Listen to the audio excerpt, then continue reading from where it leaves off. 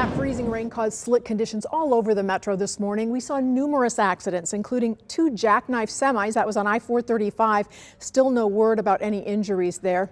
And take a look. This is video of a car sliding off the road in Pleasant Hill this morning. You can also see several other cars that were stuck. Ashley Snow took this video just after 8:30 this morning. This is right outside Pleasant Hill at 58 Highway and Hickory Grove. She tells us no one was seriously injured. She says the people of that small town came together to help throw salt. Now, there could still be some slick spots this afternoon, especially in areas that haven't been treated yet, like parking lots and driveways. KMBC 9's Morgan Mobley has the tips to keep you safe if you do head out. Well, it is Victory Monday, but it can quickly turn to Defeat Monday if you are not careful out in parking lots, driveways, sidewalks, and side streets today. So hopefully wherever you're headed has plenty of ice melt put down to avoid those slip, strips, and falls.